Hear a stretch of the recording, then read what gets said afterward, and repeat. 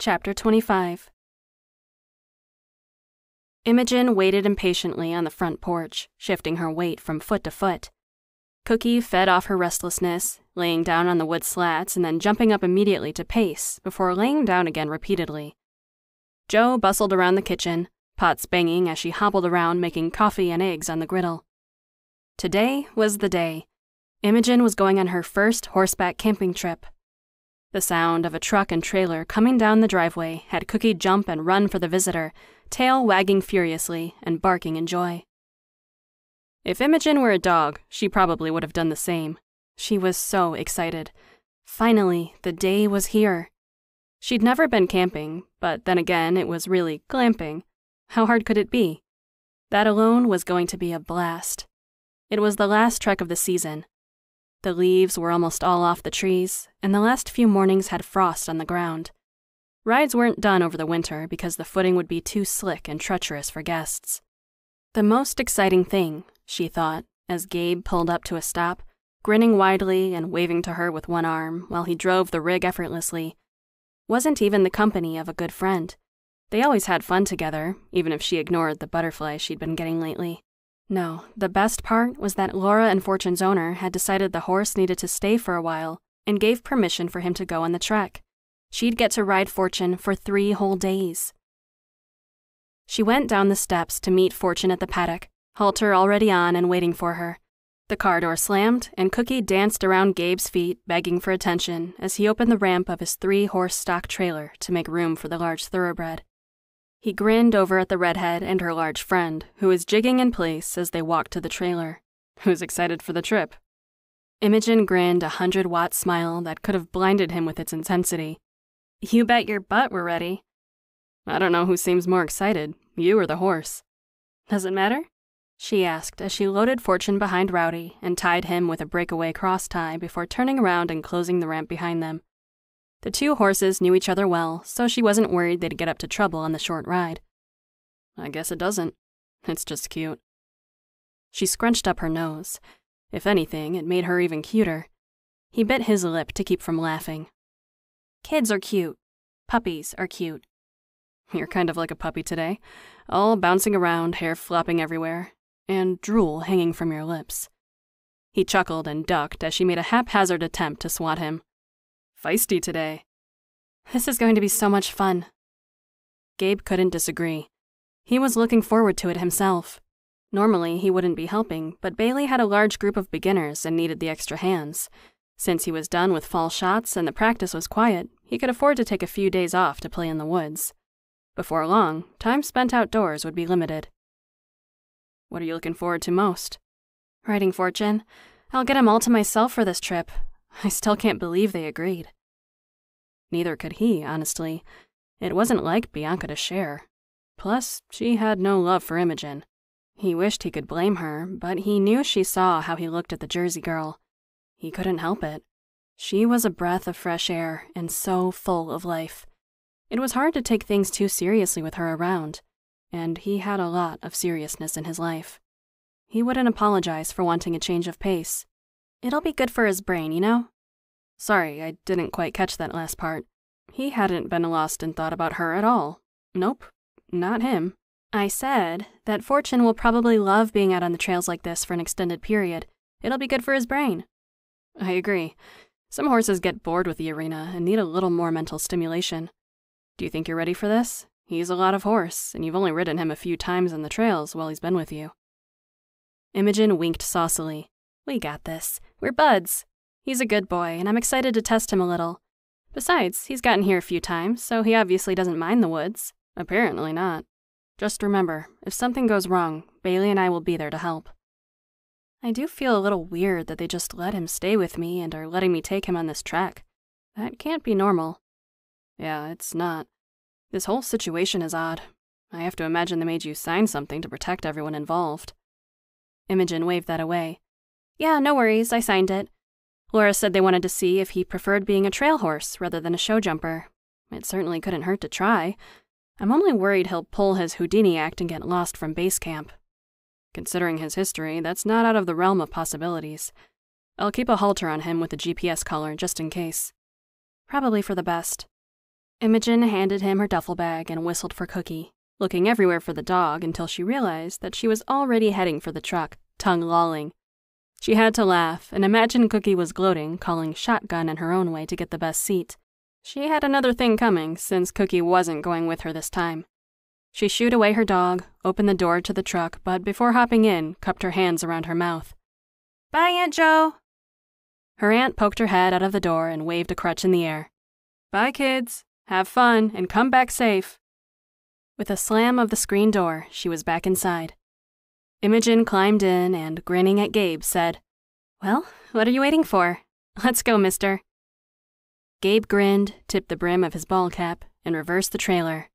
It was really happening. This can't be happening, Imogen thought. There was so much chaos.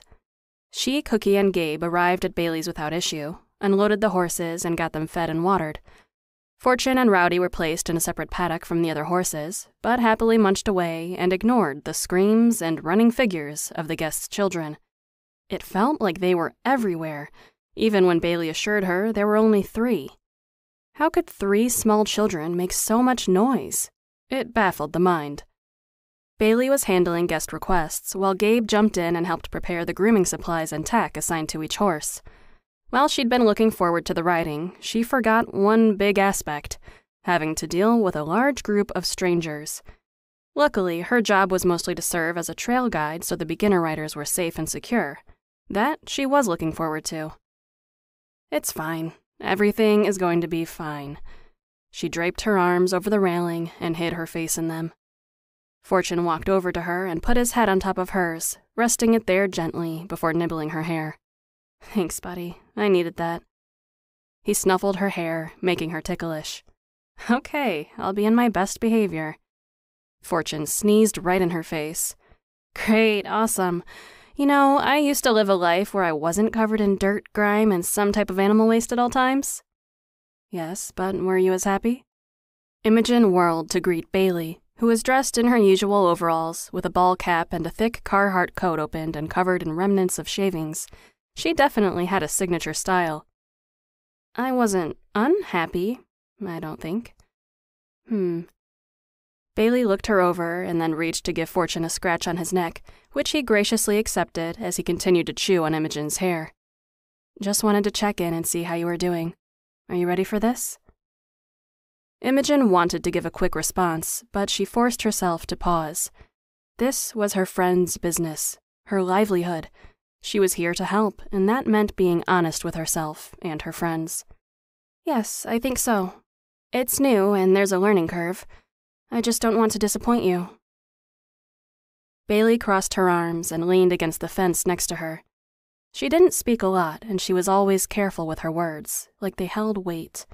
For someone like Imogen, who spoke her mind and didn't always use a filter, it could be both frustrating and something she could appreciate. "You won't disappoint me. You work hard. You don't wait for someone to tell you what to do, and you want this trek to work well. I appreciate your help." She looked over at Imogen and Fortune, who had taken to nudging her back through the fence railings to get her attention. "He has a crush on you." Imogen laughed out loud. "Maybe, but it doesn't really matter. He's not mine and never will be. I'm leaving." Bailey looked her over, then turned her attention to the farm and spotted Gabe haying the horses in the next paddock. "Maybe you shouldn't." Imogen looked over at her friend's soft words, but didn't answer. "I'm not saying you must set roots here. I'm just saying that he cares about you. You fit in here somehow, despite your suburban ways." "That's a glowing endorsement if I've ever heard one," Imogen noted, turning to stroke Fortune's soft nose as he lipped her fingers and made her smile. "It's the truth. Fortune doesn't need me. I was just in the right place at the right time to find him. If Aunt Jo wouldn't have hurt herself, it would have been her he latched onto." Bailey smiled wryly and stood up straight.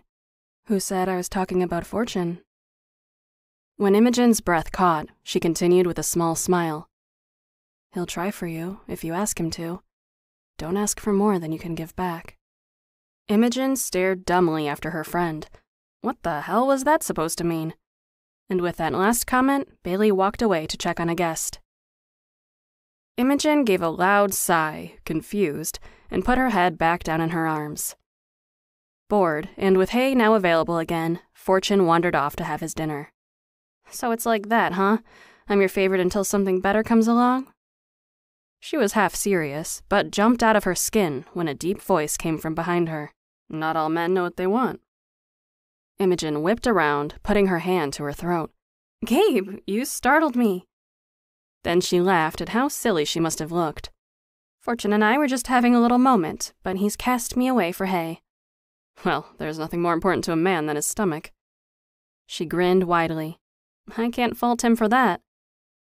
She then nodded in Bailey's direction. "Do you know the scene in Star Wars where Yoda is on Luke's back as he trains him and just keeps hitting him with a stick?" Unsure where this was going, Gabe nodded but didn't say anything. After a few minutes, Imogen looked up at him with wide eyes, biting her full lip. "I think I just got the full Yoda from Bailey." He whistled low through his teeth. "Tough love, huh? Bailey is quiet, but she's wise. When she does speak, I usually pay attention. What did she say?" Imogen thought about what Bailey had said. There was nothing shocking. In fact, it was flattering to think her friend might want her to stay. Still, she'd thought Bailey had been referring to the horse. If she wasn't, did that mean she was talking about Gabe? No, it couldn't be. Gabe was so steady and dependable, the opposite of her, and he knew she had no plans to stay. He would never let himself like her, knowing she was leaving. But what if he did like her? Would that be so bad? Yes, it would be terrible. She'd just hurt him in the end when she left. Fortune was a horse. He didn't care as long as he was fed and sheltered. He wouldn't miss her. Gabe was her friend. He might miss her, but it wasn't any deeper than that. Earth to Imogen. Gabe reached out to shake her by the shoulder, then bent down to tip her ball cap up and look into her eyes. "Are you okay? You're zoning out and look like you're going to vomit." "Ew, don't be gross." She took her ball cap off and fixed the hair underneath to give herself a moment. Why was she so flustered at the thought of Gabe liking her? Sure, he was objectively hot, anyone with eyes could see that, but he was complicated, and she avoided complicated. "It's not like you to be quiet. Are you sure you're okay?" Gabe was genuinely concerned. She was so pale, and her hands were shaking. "I'm fine, thanks. Just nerves about the trip, I guess. I always get a little anxious before starting something new." He nodded, understanding. "I get that. New things can be scary, but they can also be exciting. Do you think it's more nerves or excitement?" "I think it's a little of both," Imogen admitted honestly.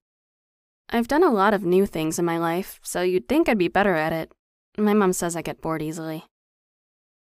Gabe put his hands in his pockets, trying to fight the compulsion to speak out against a woman he'd never met but already didn't like. "Is it boredom, or are you just searching for something?" She grinned wryly. "Does it matter?" "I guess it doesn't. I just have one question for you." She looked up at him, her blue eyes asking the question. "What will you do when you find what you're looking for?" With that nugget of annoying wisdom, Gabe walked away, leaving her to consider his words. Why did everyone else seem so sure she was a deeper person than she was? What you saw was what you got when it came to her. Wasn't it?